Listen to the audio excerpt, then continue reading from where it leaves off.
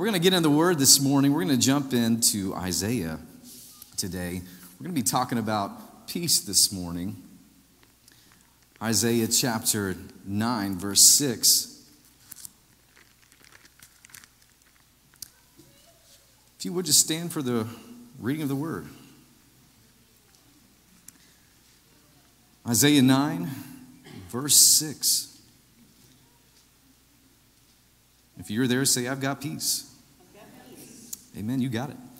For unto us a child is born, unto us a son is given, and the government will be upon his shoulder, and his name will be called Wonderful Counselor, Mighty God, Everlasting Father, Prince of Peace. Of the increase of his government and peace there will be no end. Upon the throne of David and over his kingdom, to order it and establish it with judgment and justice. From that time forward, even forever, the zeal of the Lord of hosts will perform this. We're going to stop there this morning. Lord, we just thank you, Lord, for your word today.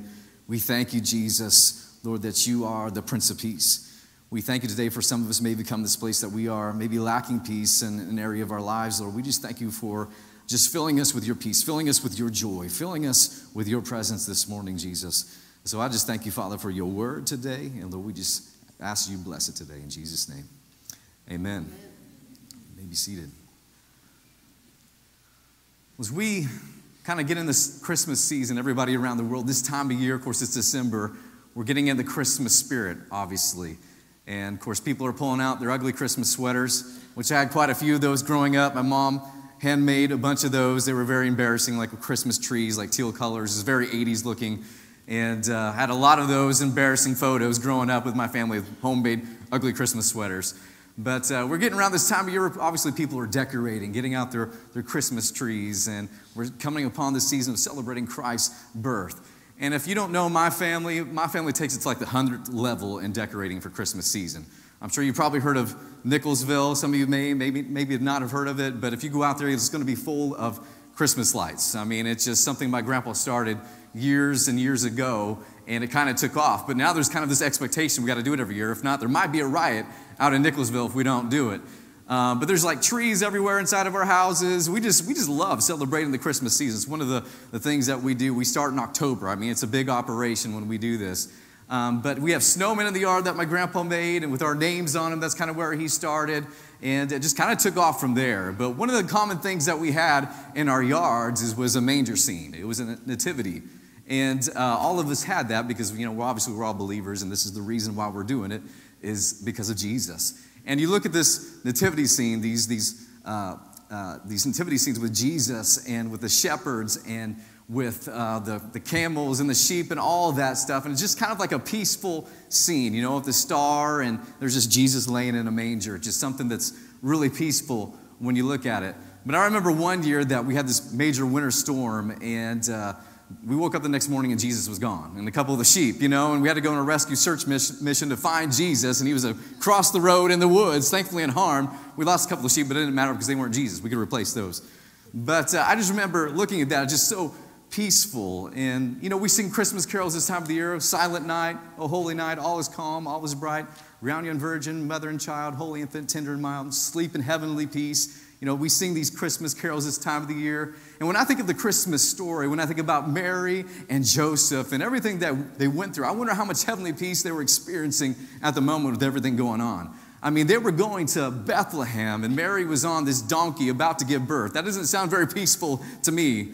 But they were going to Bethlehem, and they were going to this hotel, and there was no rooms for them. There was nowhere for them to stay, and they end up in a cave, basically, isolated from their friends and their family, all the unknowns of what's about to happen, and all the details. And they're in this place of almost isolation. I wonder how much heavenly peace they were experiencing in that moment, because things seemed almost chaotic in that story. And I wonder how much a silent night it really was when maybe the baby was crying all night long. Just some of the thoughts that I think about when I think these things. Not saying it wasn't true, but I think about that a little bit. I wonder what was happening at that time. But at that moment, the promise of God came to the shepherds from the angel. It said, "Glory to God on the highest, peace on earth, goodwill toward men." There was something that happened in that night, in that moment with that baby, that when he grew up, he was going to do something, that he was going to establish peace, that he was bringing forth peace, and he's bringing forth salvation. He was going to tear down the barrier, the wall of separation between God and mankind, what was broken in the garden because of sin, and reconcile us back to God so we could be one with God, so we could have the rights of heaven, the inheritance, so we could be sons and daughters of the King. And it's all because of what he had done. He came back to restore all of this, to establish peace. And a part of the Christmas story, the Christmas message, is that Jesus brings us peace. He brings us peace. And the prophecy in Isaiah is prophesied 700 years before these angels appeared before the shepherds and declared this. 700 years. And it said that in Isaiah 9, for to us a child is born, to us a son is given, and the government will be on his shoulders. And he will be called Wonderful Counselor, Mighty God, Everlasting Father, Prince of Peace. He is the Prince of Peace, the Commander of Peace, the Chief of Peace. The word peace in Hebrew is translated shalom. That is not a word that we use very often in our language today. It does not mean it's absent of conflict or of wars. It's a little more robust than that. It means complete and wholeness, but at its core, at its heart, it means flourishing. So when Jesus said, I'm coming to be the Prince of Peace, he's bringing a flourishing into our world, into our lives, into our marriages. He's bringing forth peace. And just like that night when that angel came, heaven is still approaching us saying, there is peace available. Peace is available. God is still in the business of offering peace. He wants us to know his peace, to be led by his peace, to be filled with his peace, to be directed by his peace, to know the Prince of Peace. Peace is available. It is accessible today in the places of our lives when we're not experiencing peace. It is there because the Prince of Peace, he has peace to give us. And you might be tossing and turning every night and not sleeping maybe in heavenly peace. And you might be filled with anxiety and worry and stress. You might be going through situations in your life right now where you have no peace in your life. It's very chaotic and you can't sleep at night. But there is peace that is available. The Prince of Peace is here today. Maybe on your Christmas list we sing this song, all I want for Christmas is my 2 front teeth. But maybe for you this year, all I want for Christmas is peace. That might be some of you today saying that. I just need some peace. Well, the truth is there is peace that is available because the Prince of Peace can give us peace. He is here today and he wants us to know his peace. It's available.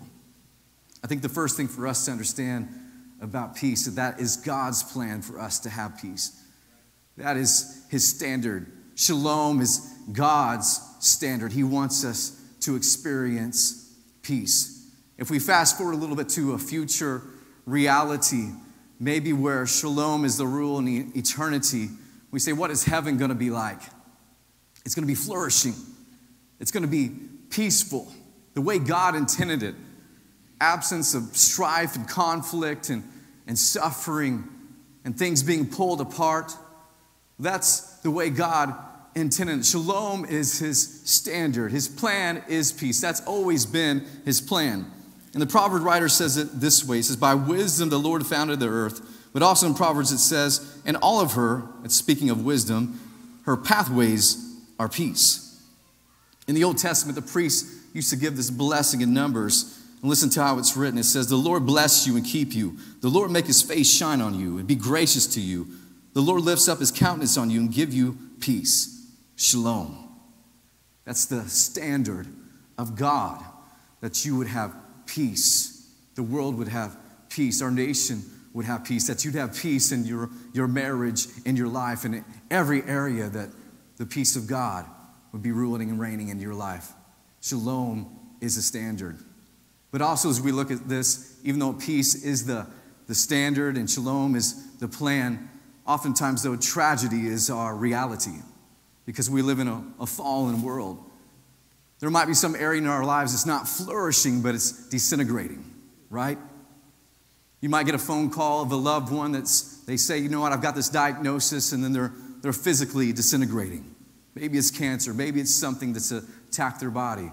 Or maybe of a couple that you love, and maybe the relationship's disintegrating, or a business partner, maybe their relationship is disintegrating. Because in this world, we ultimately live in a sin-stained world where there's a pull of sin trying to pull things apart, but God wants to bring that back together. Shalom is a standard, but tragedy oftentimes is our reality. And the solution that God wants to bring in our life is not a peace plan that we have to fit together ourselves. His solution is Jesus, the peace Savior, the Prince of Peace. He's the one that's going to bring in the flourishing into our lives, the peace, the shalom into our lives. His plan was not circumstantial to where we just get him to fix everything in our lives the way we want it to be and we don't have any problems. It's smooth sailing. That's not where peace is going to come from. It's not terrestrial. It doesn't come through the things that we have or the money that we've acquired. They brought gifts to the baby Jesus, gold and myrrh, and peace didn't come from that. It doesn't come through relationships, because relationally, sometimes when things come together, peace doesn't come from that, but it comes from a person, and the person's name is Jesus. That's where the plan is. That's where the solution is. He is the answer to the peace that we need in our lives. That's why Isaiah said that he would be the Prince of Peace. And on that night, there's this baby being born in Bethlehem, Jesus the peacemaker, being born upon this planet. And here are the angels. They're saying, man, this is a child that's never been born before. No child like it before. Because he's Christ the Lord.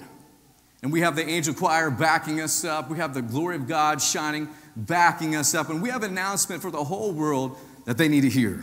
That Jesus is here and he's bringing forth peace. He's tearing down the wall of separation so we can be reconciled back to God. And while the world teeter and totters, and while empires rise and fall and emperors make promises they cannot keep, God had a plan 700 years later that the Prince of Peace would come and restore peace. And it would come through him, Jesus, the Prince of Peace. That was his plan. And how did he do it?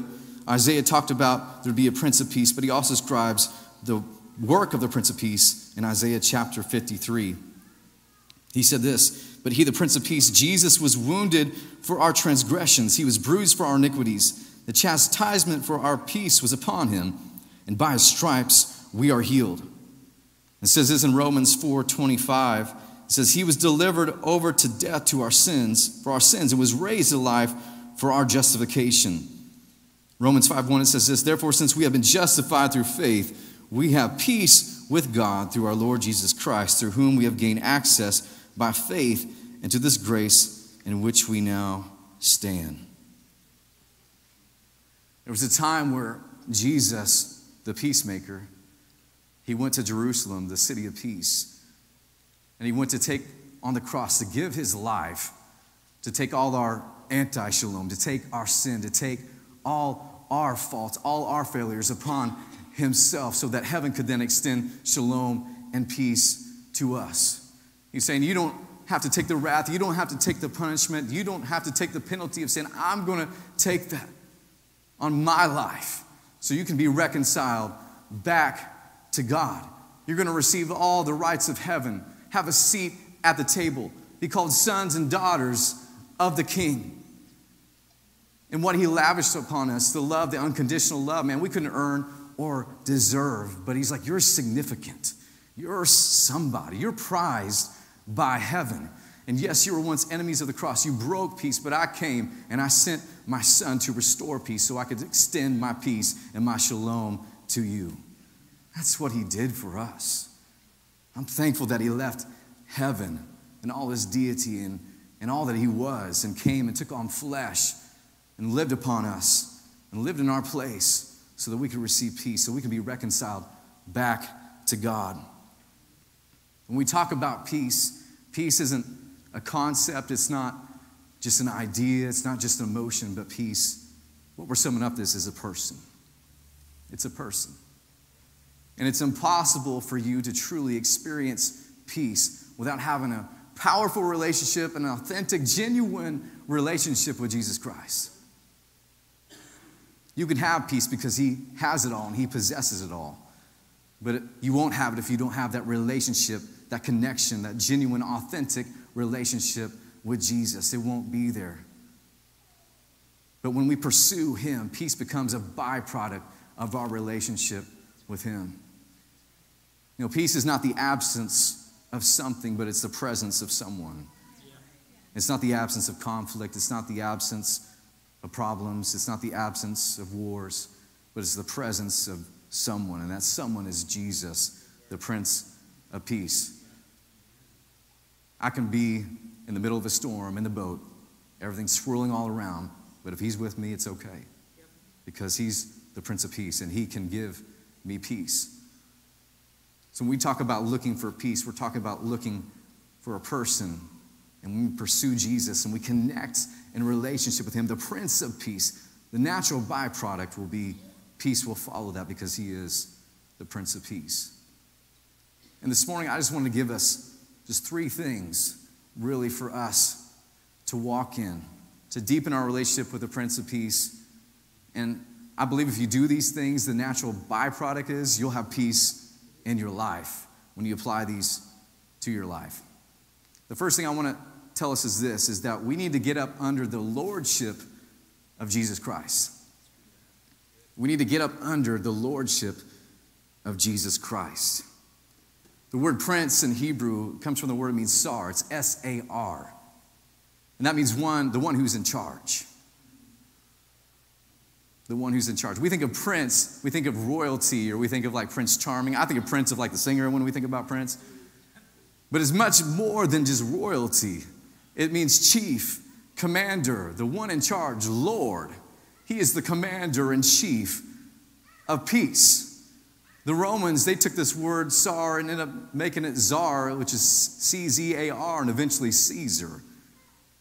But it means the one who's in charge. He is Lord. But a lot of people don't want to get up under his lordship because we don't want to submit our lives completely fully to him. We just kind of want to add Jesus to our lives and not have that lordship relationship. We just want to add him to the mix of what we're doing.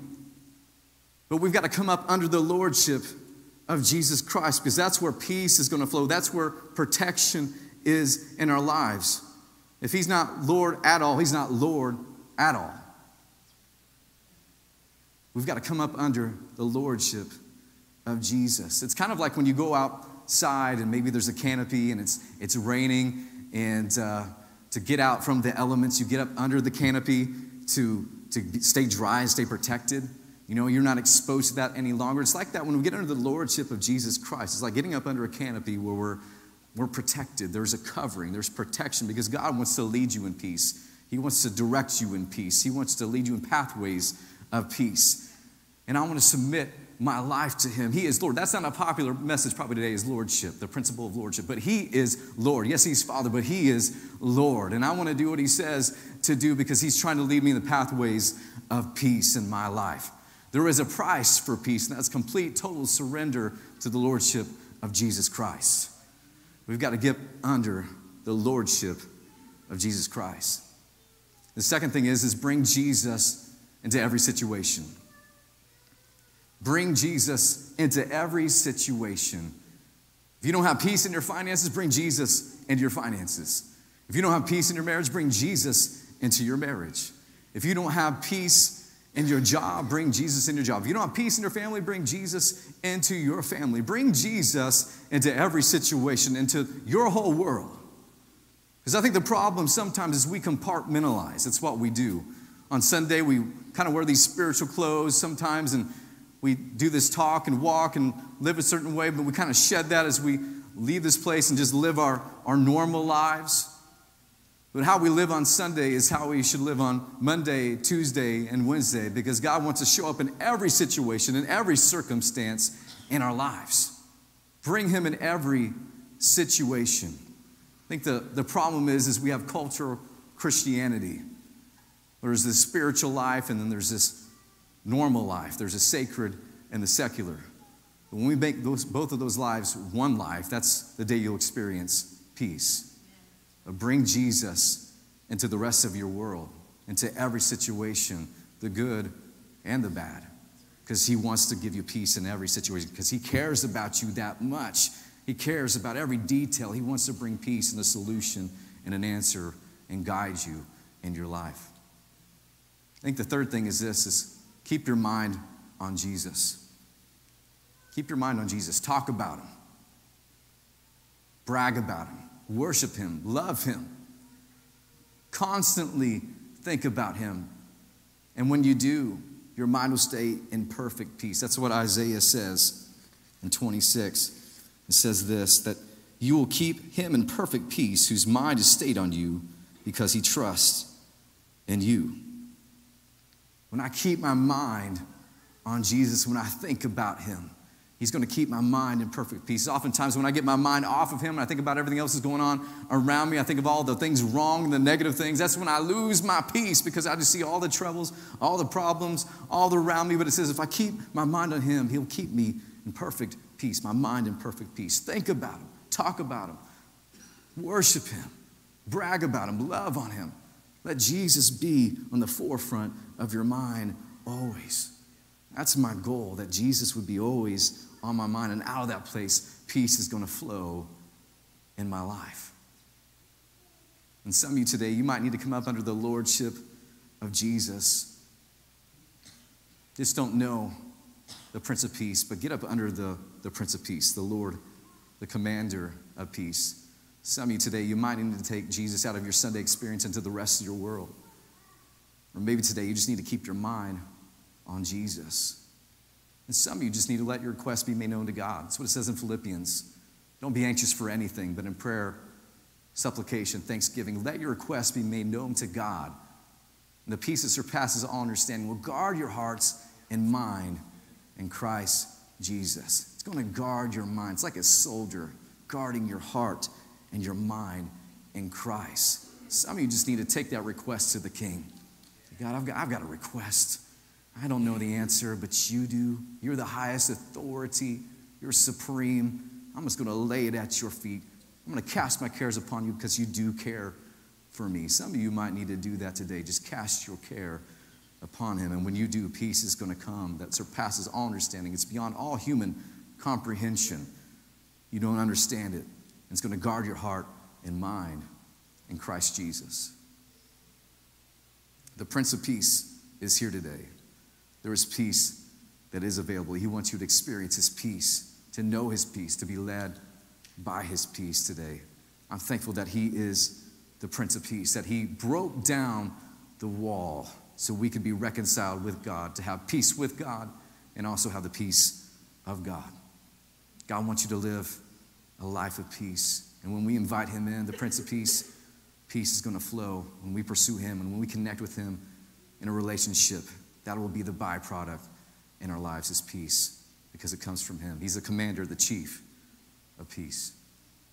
I just want to pray for us this morning. If we just stand this morning.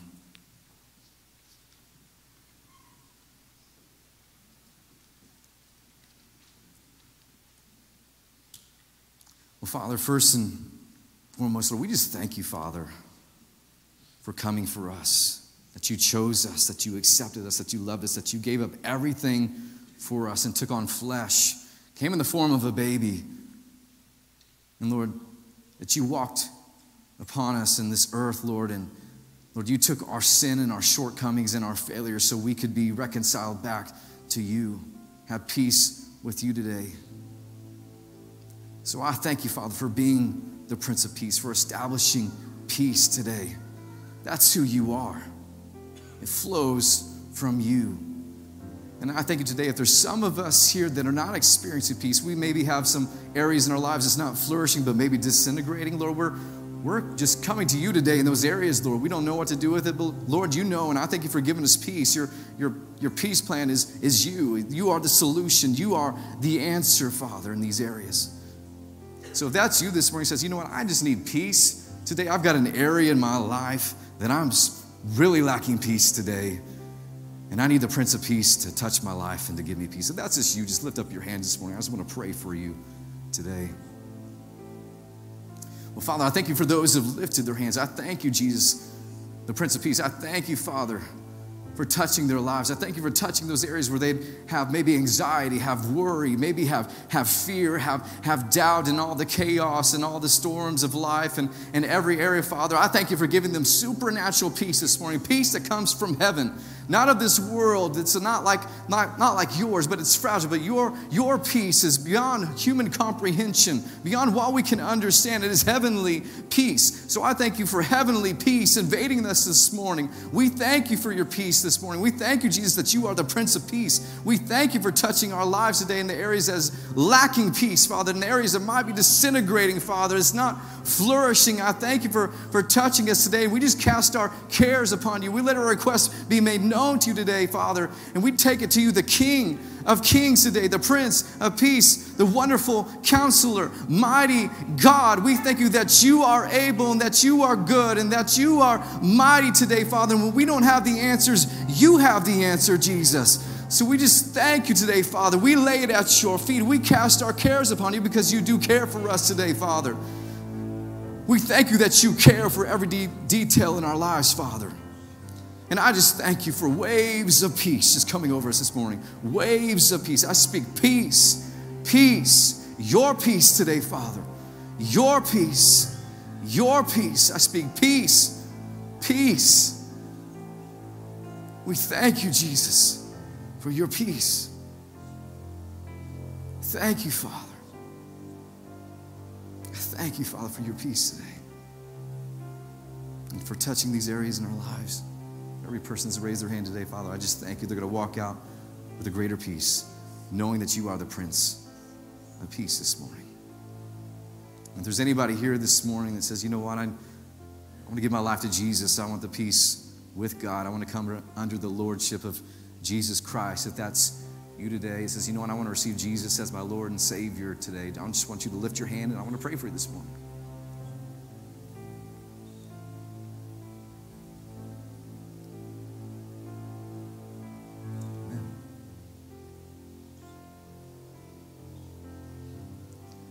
Father, we do thank you today.